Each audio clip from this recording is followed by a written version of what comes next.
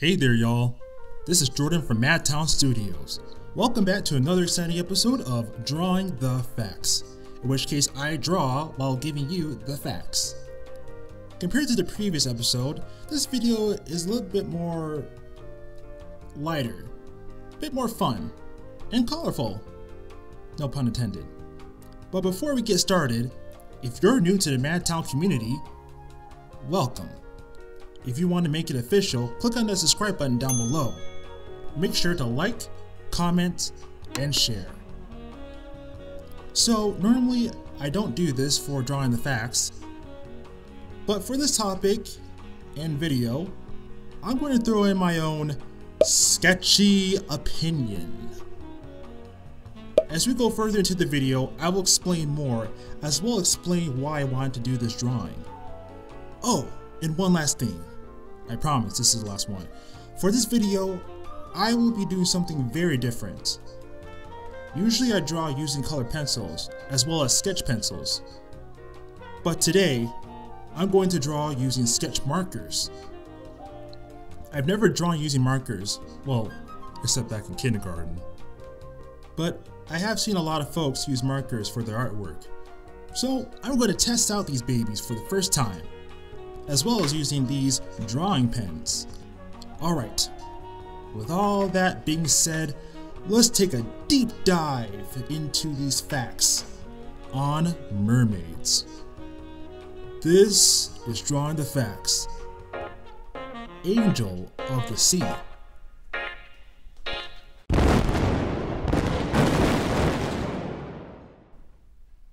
So, to start things off, let's begin with some facts on mermaids.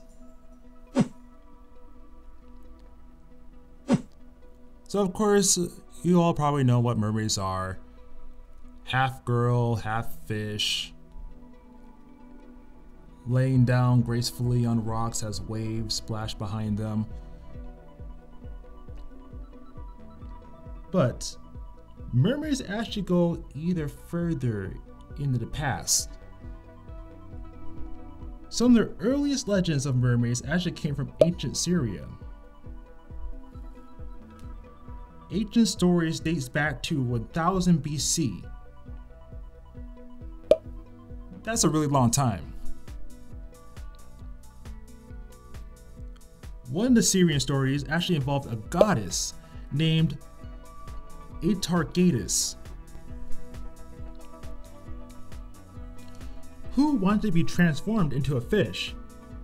But when she dove into the water, only her bottom half was transformed. This, of course, started the figure of what is known as the mermaid. Top form being human, and the bottom half being a fishtail. Did you also know that mermaids weren't always thought to be as beautiful creatures? Sailors would actually mistake manatees to being mermaids. This would cause mermaids to get the conception of being ugly and fat. But they are adorable, come on.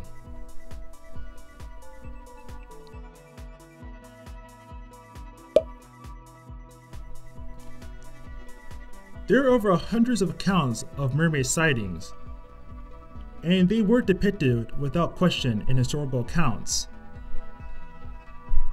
However though, most of these encounters had to be nothing more than just sea creatures, including dolphins, and as I said before, manatees. While some sailors see either mermaids as being beautiful, angelic beings, or just nasty looking sea cows, other sailors consider mermaids to be bad omens. When a sailor spotted a mermaid, it usually meant that the voyage was headed into some dangerous territory.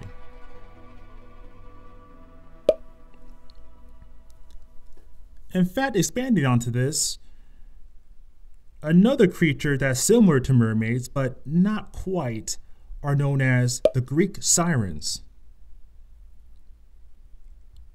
who possesses extraordinary levels of beauty and charm. But unlike mermaids are seen to be pure and good, sirens have some more messed up intentions. They're more treacherous, in which case their goal is to entrance men with their beautiful singing voice, only for them to crash into rocks and perish.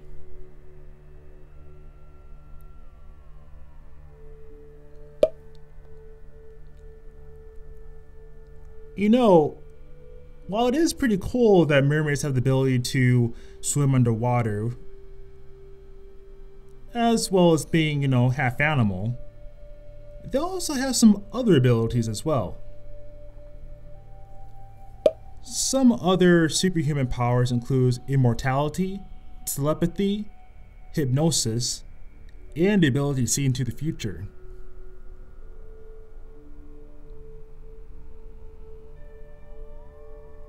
It's not all just Aquaman powers.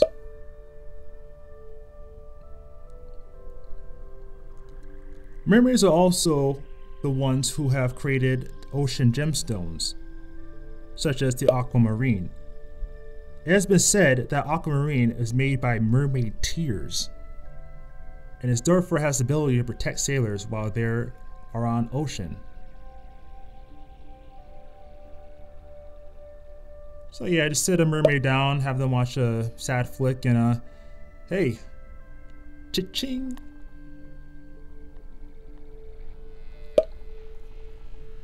It's also been said there's actually 4 types of mermaids. You have the traditional mermaid, who are able to reside in the ocean, but will at times also come up on land. Then you also have mermaids known as selkies, which actually came from Irish folklore.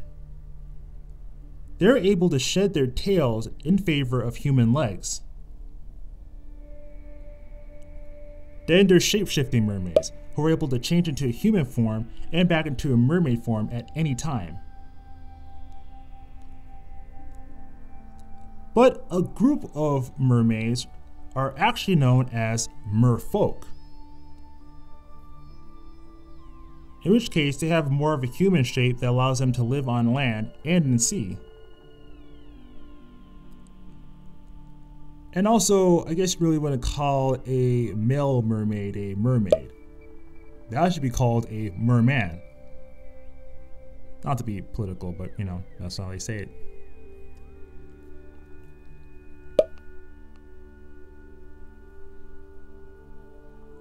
Another superpower that I forgot to mention is something called the mermaid kiss. It's been said that a kiss from a mermaid gives you the ability to breathe underwater. It's unclear if the receiver of the kiss simply inherits this magical ability or if they sprout some gills somewhere in their bodies, which would be kind of weird but also kind of cool.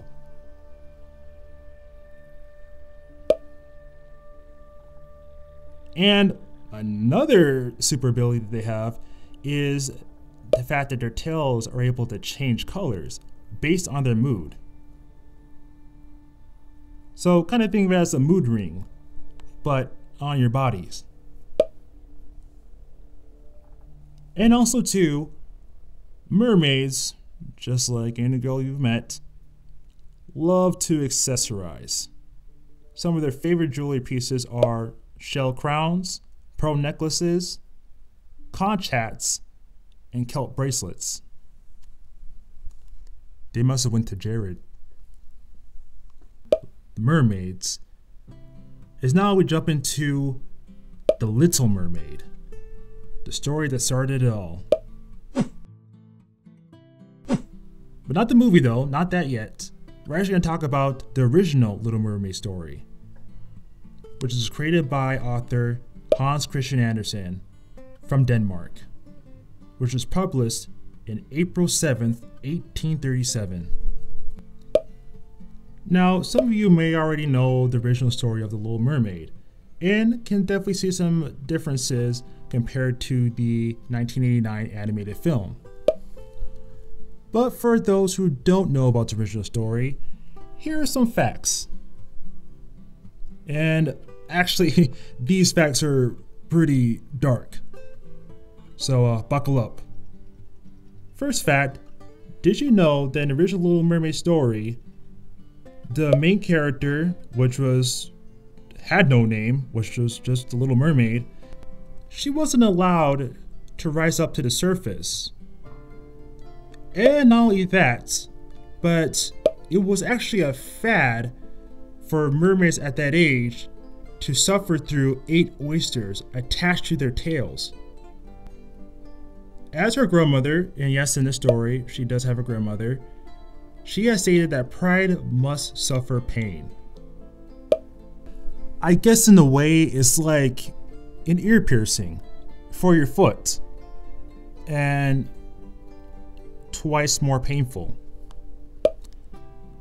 Another fact, which is also pretty dark, is that her older sisters, who actually did get the chance to experience surface on land, actually sing about the joys of sailors. Drowning. That's right. The Little Mermaid's numerous of older sisters actually took great pleasure into seeing drowning humans. Their personalities were almost close to sirens. Apparently, one of their chief pastimes is singing to sailors, trying to show them that it was nothing to fear of being underwater, and that was actually quite fun. Not really have much knowledge that humans do need air to breathe and to live. Another thing from the original Little Mermaid is that mermaids actually don't have souls. Back to the fact that they're actually immortal, they can live up to 300 years. But once they die, they're absolutely gone. In fact, they will dissolve and turn into sea foam after they're dead. While humans, on the other hand, while being mortal, will live again after death, but in a more divine way, up in heaven.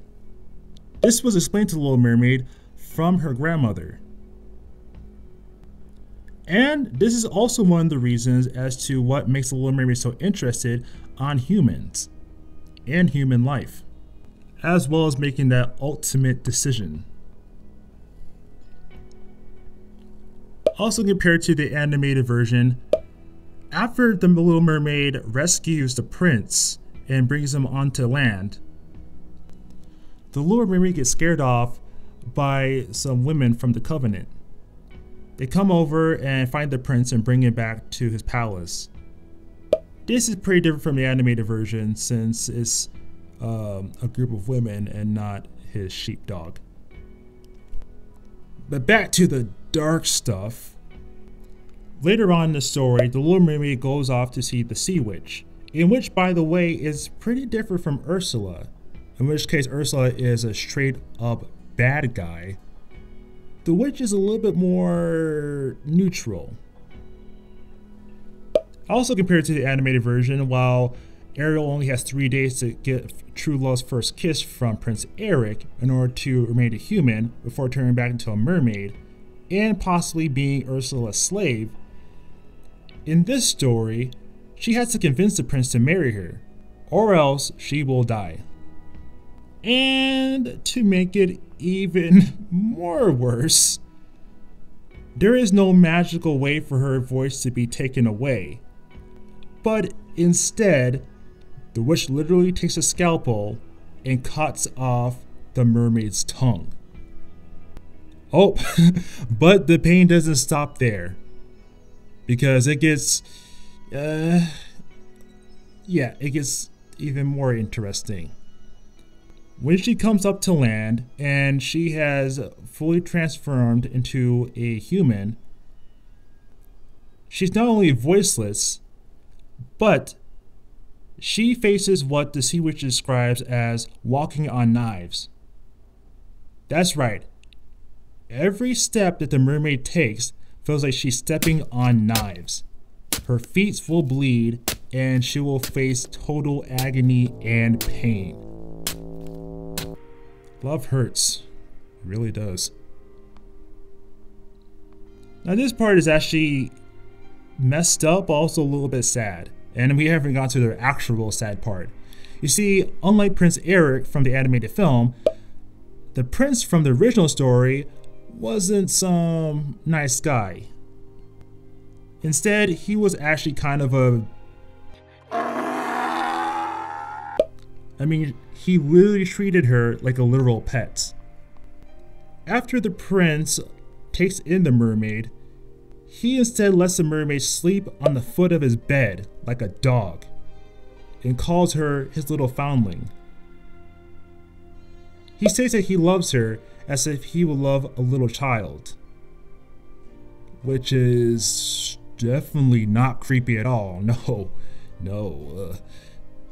There are also, at least in some versions, in which case the mermaid would be serving as not really a slave, but definitely as a worker in the palace. So, not being treated as a guest, but more as an employee, part of the staff really. However though, in the story, she is able to accompany the prince in some of his escapades, which she is completely fine with. So, you think things are going to go uphill from here? Nope, quite the opposite, because this is when things get actually even more depressing. So, of course, unlike the animated version, in which case, Ariel will end up with the prince, she doesn't.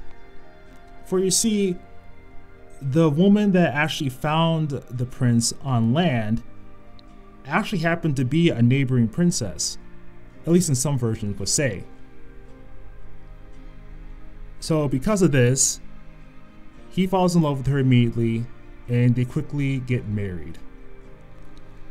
Much to the mermaid's despair. Not only was she going to lose her chance of being human and gaining an immortal soul, but she was going to die. And worst of all, she was going to be the third wheel. In the story though, the mermaid's older sisters actually do find out about what has happened. They make a deal with the sea witch to exchange their long, beautiful hair for a knife, in which they give to the mermaid sister. In order to live and become a mermaid again, she must stab the prince in the heart and have his blood fall onto her feet. However though, in the end, while the prince is asleep with his wife, she realizes that she cannot do it. So for that, she accepts her fate, jumps off the ship, and dissolves away.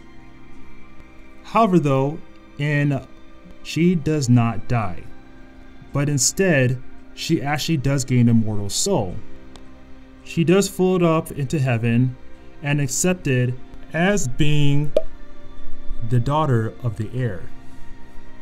And that's good, right? It's kind of a happy ending, at least a bittersweet ending, right? Well, just to put one more nail on the coffin, while she does fly around the world to do good deeds for 300 years, she actually gets some points added, in which case her sentence is shortened. However though, it's also been said too that any child that misbehaves or cries, more years is added. So yeah, that bittersweet ending just came to a bitter ending.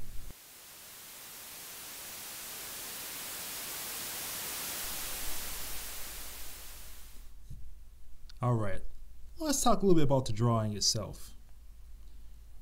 So as you're starting to see, this is my own version of the Little Mermaid story.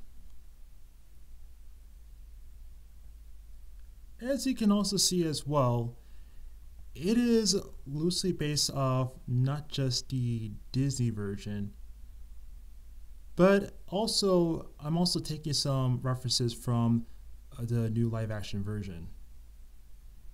That includes making the mermaid herself look a bit like Halle Bailey.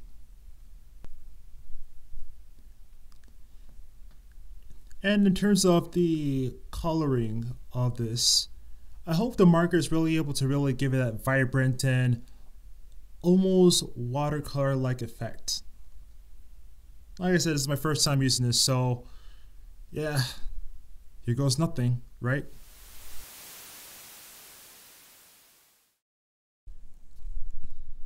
Alright, now that we talked about the OG Mermaid, now it's time to discuss Disney's version of the Mermaid.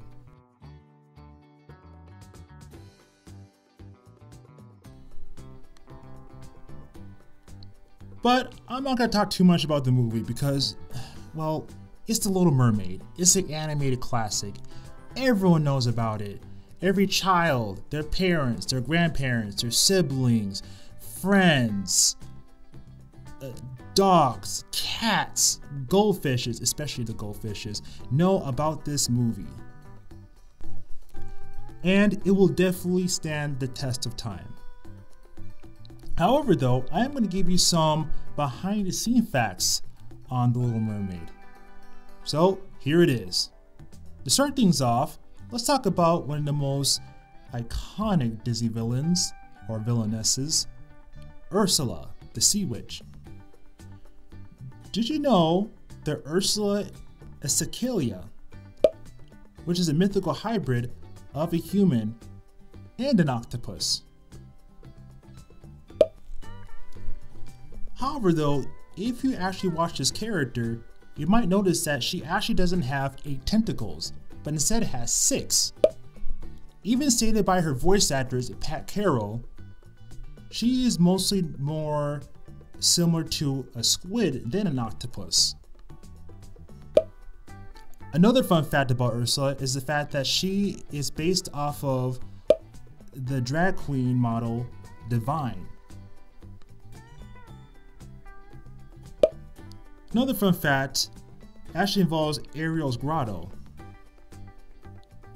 If you take a look in the Part of Your World sequence, you can actually see some very popular figures. Some of the Easter eggs include a bust of Abraham Lincoln on one of her shelves, as well as the famed painting of Magdalene with a Smoking Flame by Georges Delatour. Also, speaking more about Part of Your World, well, it is one of the most nostalgic songs ever. It will bring you joy, it will bring you tears. It is an amazing musical number. But did you also know that this song almost didn't see the light of day? In fact, during one of the screenings, which was viewed by younger audiences, some of the executives were having some second thoughts, especially after one child actually spilled a bucket of popcorn.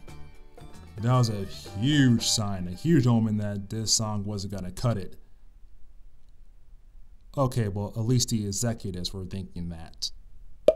However though, Howard Ashman, the lyricist for The Little Mermaid, who actually has passed away in 1991, and Alan Menken, the composer, who still is pretty active today, and of course, Glenn Keane! Okay, I'm sorry, I gotta stop doing that.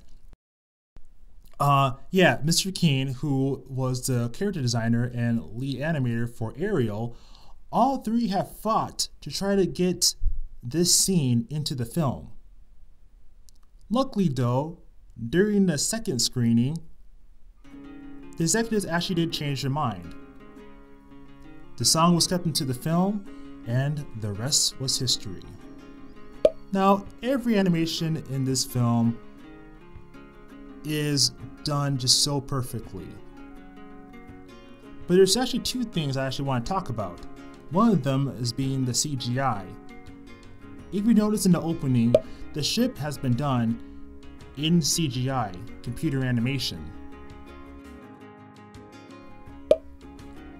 But it actually wasn't until Rescuers Down Under that Disney decided to use a computer program called CAP, C-A-P. Another element that you see in Little Mermaid, which is completely understandable, is the bubble effects. However, though, did you know that instead of trying to draw and animate each individual bubble, which would probably take even longer, due to limited resources, Disney actually outsourced the animation bubbles? This actually can be seen in The Little Mermaid 2 Pacific Rim Productions, according to the book, The Political Economy of Disney, The Cultural Capitalism of Hollywood. Sounds like a positive book. So, do you want to know what Ariel and Aladdin have in common? Okay, other than being teenage protagonists in their films and having both their names starting with the letter A, it's also because they're modeled after Hollywood celebrities. While Aladdin was modeled after Tom Cruise, Ariel is modeled after Alyssa Milano, who was known for playing a big role in the show Who's the Boss. Sources also say that she was also based on Alice from Alice in Wonderland, giving her a more youthful appearance.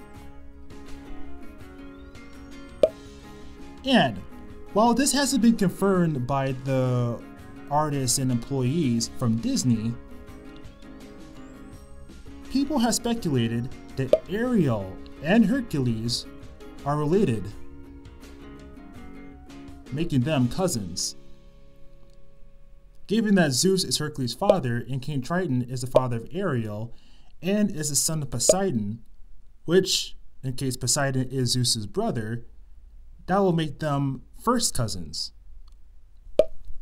Now, going back to more hidden cameos, other than Ariel's grotto, there's also a scene during the beginning of the film, in which case you can see in the crowd of the merfolks, you can see the heads of Goofy, Donald, and Mickey.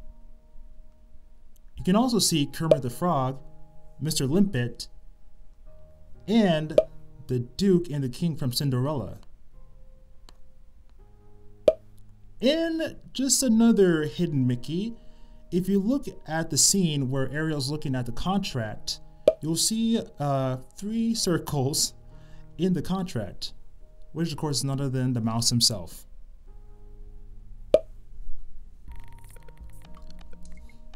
Another amazing fact, which actually involves the achievement of The Little Mermaid, is that it actually won an Oscar for Best Original Musical Score. And for original music of Under the Sea. And what makes this even more interesting is the fact that this is Howard Ashman and Alan Menken's first animated musical movie. They have worked on no other movie. Most of their projects have been successful musicals, including Little Shop of Horrors and Smile. Which, by the way, Jodie Benson, who does the voice for Ariel, actually worked on Smile, collaborating with the two. And finally, just like most successful Disney movies, Disney produced a lot more Little Mermaid related projects, including a TV series, 2 sequels, a couple of video games, of course guest appearances in Disney parks, even a Broadway musical.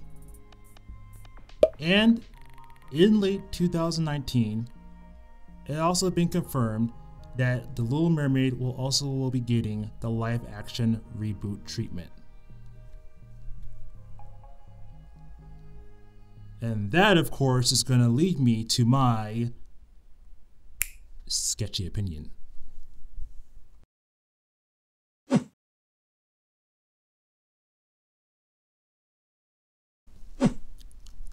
Okay, maybe before I start to give my own sketchy opinion, I guess maybe I should give some more information about this new live action reboot. retelling, whatever you want to call it. So not a lot of information has been confirmed.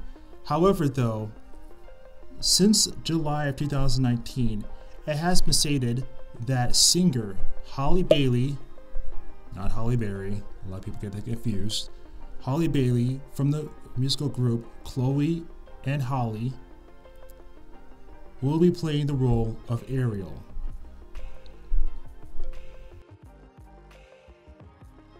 It also says too the director will be Rob Marshall, who actually has spent the last couple of months meeting with talent and has stated that Bailey was a clear front runner from the beginning. Other castings for this movie includes Jacob Tremblay from The Room playing Flounder, Awkwafina playing a gender-swapped Scuttle, and Melissa McCartney playing the role of Ursula. And rumors apparently are true that actor Javier Bardem will be playing King Triton, and not Terry Crews. That man cannot get a break, can he? As well as for Prince Eric, it will not be given to Harry Styles, but instead will be given to Jonah Har-King from Little Women and World on Fire. In terms of the music, they'll keep the original songs, but there will be some new songs added. And Alan Menken will be teaming up with Lin-Manuel Miranda. Now the last news on production was actually from March, in which case they were actually starting in London. But of course, production came to a halt due to the pandemic. Now they're saying that the current release date will be November 19th for next year, 2021. But due to this whole virus situation, it could even extend to 2022. The story itself looks like it's going to be the same, but articles including Digital Spy have stated that it will be updated for a 21st century, which leads some people to be cautiously optimistic. And this would kind of make sense since Disney also launched a new initiative to include more women, people of color, and the LGBTQ folks. But yeah though, that's what we mostly got in terms of the movie itself. However though, some of the things you're hearing now that really has nothing to do with the movie itself mostly involves the main actress playing Ariel, Halle Bailey. And this is when I throw in my 2 cents. Alright, so here is my sketchy opinion on The Little Mermaid remake. Unscripted. So the first to start things off, it's a remake. And if you see any of my sketchy opinion videos from the past, I am not a big fan of remakes or reboots. No rereads. I am a big supporter of doing more original, more creative content. And it's not to say that any reboot or every reboot or revivals is going to be bad or terrible, but in terms of what movies are doing nowadays, I am getting a little tired of it. But in terms of this movie, well, yeah, this movie is no different. But in terms of what I've been hearing about this movie, it seems that instead of everyone, when I mean by everyone, I mean the media, talking more about the film itself, to production and everything going on, mostly I've been hearing about things involving Halle Bailey and her being cast as Ariel. Now, because of this, ever since the casting has been announced, there have been a lot of voices all around about the choice. And while there are people who are saying and absolutely praising the ideal of Halle Bailey, which by the way is African American, black, given the role, there are also other people who are not really for this. In fact, you probably ever heard of the hashtag not my Ariel thing going on. But now on the other side, they're kind of countering this and calling this as being very racist. And also bringing up points that apparently no black person can play a mermaid or even play a mermaid princess. So how I feel about this is that in ways, I don't think that the people who are not for this are racist. And I can actually understand where they're coming from. Because most of the people, at least some of the people I've seen, who are not really for this film are other blacks. So where do they fall into all this? And for reasons as to why people are not really wanting to see see like this version of Ariel, it's due to the fact that Ariel have always, since her debut in 1989, has always been this kind of way of being the Caucasian-looking, redhead, blue-eyed girl. Now, of course, the biggest attributes is the fact that she is a green-tailed mermaid with red hair and a great singing voice, and that is important. But I think at the end of all this, and once Halle Bailey's version come out, I feel like it might just come and go, because like I said, 1989's Little Mermaid has always been so iconic. So even if in a short period of time that people do love this, I don't think they're going to keep this permanently. And I don't think this version of Ariel is going to like stay in people's minds forever. On the other side though, too, people will kind of bring up the defense that, oh, well, you wouldn't want Tiana to be played by a white person. But even with that, I'm going to say that doesn't really work as a defense, because in the context of the film, said to take place in the South and during the Jim Crow laws, 1920s, and starring a black female lead, it kind of makes sense in terms of the story and the character of Tiana.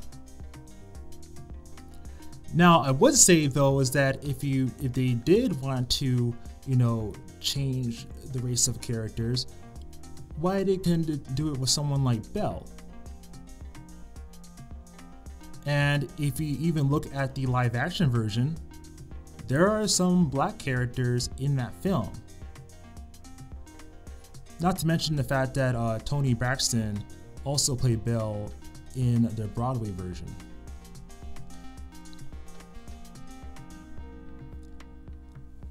I think another example too that people like to bring up in terms of a switch of a white Disney princess being switched race will also be Cinderella, played by Brandy. But even with that though too, is not technically fully based on the animated version. Lily, okay, her name kind of escapes my mind right now, but the Lily actress who played the live action version of Cinderella, that film was more based on the animated movie. But the one with Brandy is more based off of Rodgers and Hammerstein. From the music and the story, that's mostly based off that old Broadway musical. Now, something like The Dress is very similar to the animated version, but everything else is based on the Broadway. So, therefore, I can see them getting that pass. But overall, especially for other people like me, other blacks who are really questionable about this, is the fact of this choice also feels almost pandering in a sense. Even some people say that it is also kind of giving Halle Bailey a hand-me-down. Now, I'll give them the benefit of the doubt, and I will go with the fact that, at least for now, go with the fact that the director wanted her based on her voice. I'll give them the benefit of the doubt for that. But at least for me, I just think that she would deserve more. She's a beautiful girl. She's very talented, great singing voice. Acting, I don't know. I haven't seen a lot of her acting, but I can see her playing a princess role. I can see her playing even a Disney princess. But with all that being said, it's worth a lot more when her or anyone else has a role that's made for them, an original character, as in Disney actually doing the research, going to libraries or going online and looking up different mythologies, folk tales, any fairy tales around the world, take those and make into a film, like have they done before. That to me will be a lot more powerful and have a bigger impact than just giving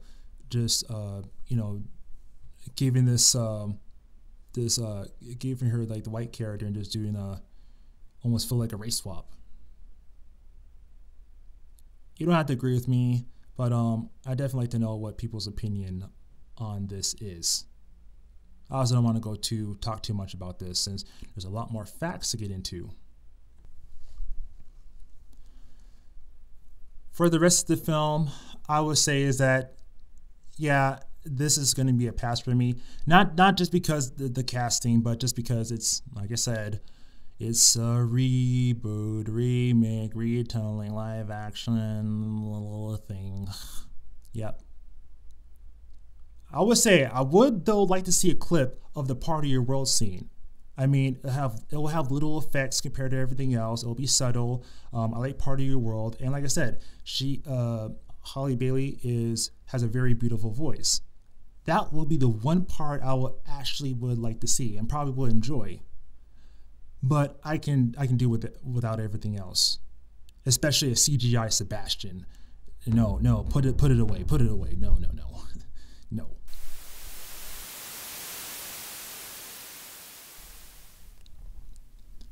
Okay, as you can see, I'm almost done.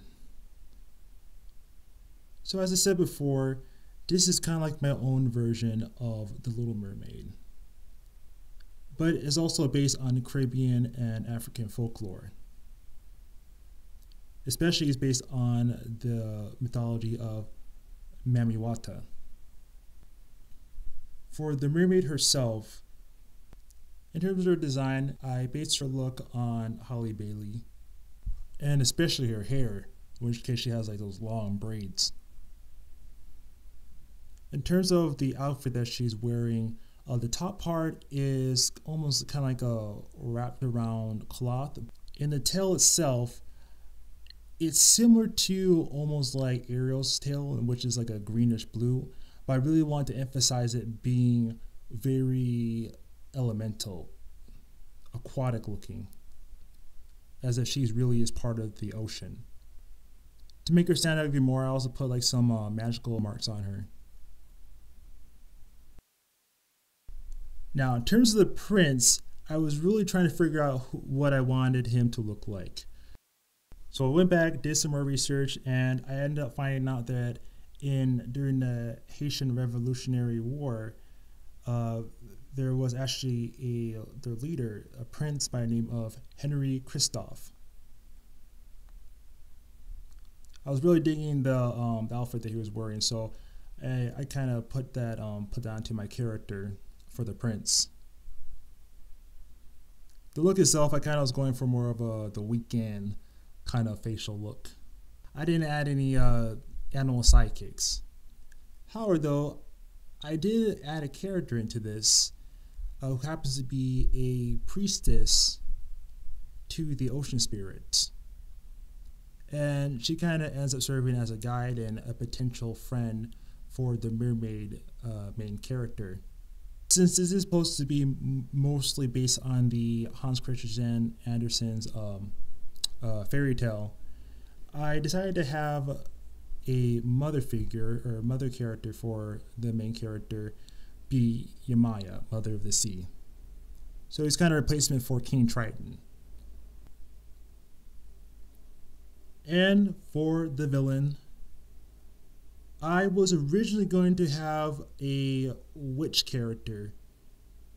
And this witch character is actually going to be based on a Caribbean mythical being called the Sukoyant. But as I was going forward, I was very more attracted to one of the characters from the musical Once on This Island, which, by the way, was another influence for me wanting to do this art piece. Very similar to The Little Mermaid, but with a more Caribbean twist to it. I recommend checking out or learning more about it.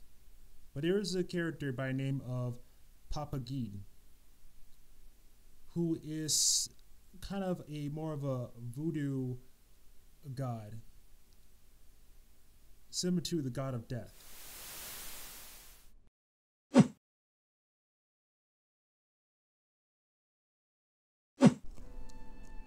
So, looking things up, I was able to find some mythologies in African folklore and culture that actually involves creatures similar to mermaids. So, in one of them, in African diaspora, there is a creature known as Mami Wata, spirit of the water. Now, don't get triggered by that. Mami Wata just means mother water, and is actually celebrated throughout Africa and African Atlantic. She's often portrayed as a mermaid, a snake charmer, or a combination of both. And she actually has expanded origins. And she has been influenced by representations in ancient and indigenous African water spirits, Hindu gods and goddesses, and European mermaids. And in fact, during the time of the enslavement of Africans, the story of Mami Wata actually spread to different places and different communities, all in different names, including La Siren, Yenmanja, Santa Marta, La Dominadora, and Oxen. And this has spread not just from the Americas in Africa, but also in Haiti, Brazil, and the Dominican Republic.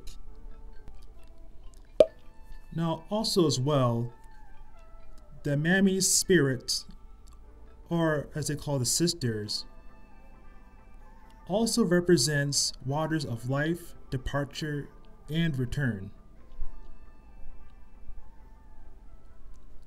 For the Africans, these waters are represented of the ultimate journey back home,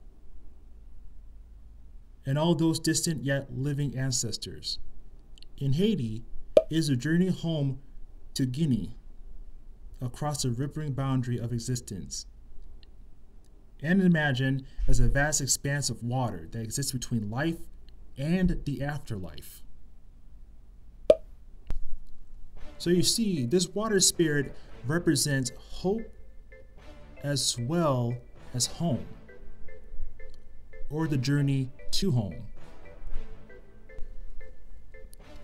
The Mermaid actually even traced all the way back to the early civilization in Africa.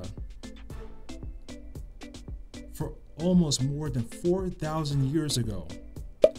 The Mesopotamian myths also tell a great water goddess in their story of the creation known as Mami Aruru as the creators of life. Now, some of the stories of Mermaid is actually similar to stories about sirens, in which case one of them being is that her followers come to shore every now and then to capture sailors and fishermen and to take them to the water kingdom. The captives were a source of entertainment until they were offered as sacrifice to her. The Mermaid has such a powerful presence in the culture that she even has trained priestesses who serve as a link between people and their deity. While Mermaid is also known as the water spirits, she is also the goddess of fertility and protector of women and children. She definitely has a soft spot for women who have suffered in abuse. She's also a provider of wealth and riches to her loyal worshippers and admirers, and blesses children with beauty. But surprisingly enough though, as much as she does have some good and moral traits, there's also some evil traits as well. Many men have been said to be captured by a deity for her own sexual satisfaction. Sometimes these men are left lifeless to be buried by the living, or their bodies are just never found again. And women who are not humble because they have been blessed with beauty are often left barren or without a man until they compensate to the deity. And in Western civilization, specifically in the Caribbean and Southern America, it's been said that Mami Wata has traveled with them on the Atlantic Ocean, protecting them and taking some of their pain to relieve them. Once again, going back to the history of slave trade, she has been with them through their journeys, serving as their guide and protector. One story that actually does connect to Hans Christian Andersen's The Little Mermaid is when a fisherman was actually rescued by La Sirene, who used all her strength to carry him back to his boat.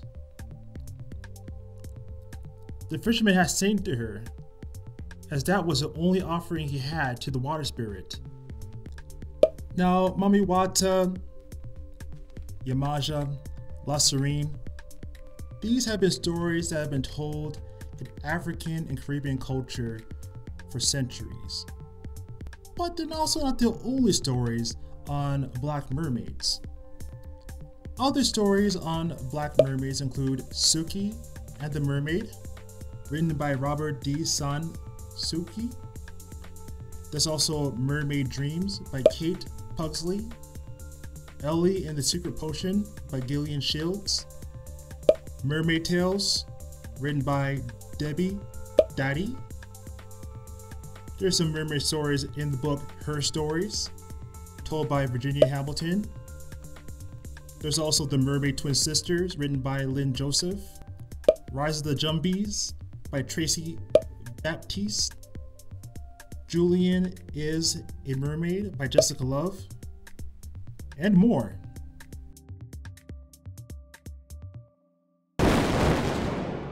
Well, here it is, folks. My own little version of The Little Mermaid, with a more Caribbean Afro twist to it. I hope you enjoyed this video, as well as my drawing. but I also hope you got some interesting information about the mythology of mermaids, the history of the Little Mermaid story, as well as some other worldly tales. In fact, I would also even recommend checking out your local library or doing some online research on different mythologies, as well as other folk tales around the world. But now I want to know what you think about this. What are your thoughts on the Disney remake of The Little Mermaid? What's your thoughts on the casting? If there is any retelling of a classic story given a more cinematic treatment, what would it be? I'd love to hear what you guys think. Also, if you're new and would like to be part of the Madtown community, hit the subscribe button. If you like this video, hit the like button. And make sure to share with friends and family, as well as checking out our other social media sites. I will catch you folks for the next video. Until then, you folks stay happy and healthy. Peace. Hey everyone, this is Jordan from Madtown Studios. I hope you enjoyed this video. I will be putting up new content each month. Down below in the comments if you have any questions for me, or if you have any recommendations of what I should draw, please let me know. If you like this video, give it a thumbs up. And if you'd like to see more updates from Madtown Studios, tap that subscribe button down below. Well, see you next time. Peace.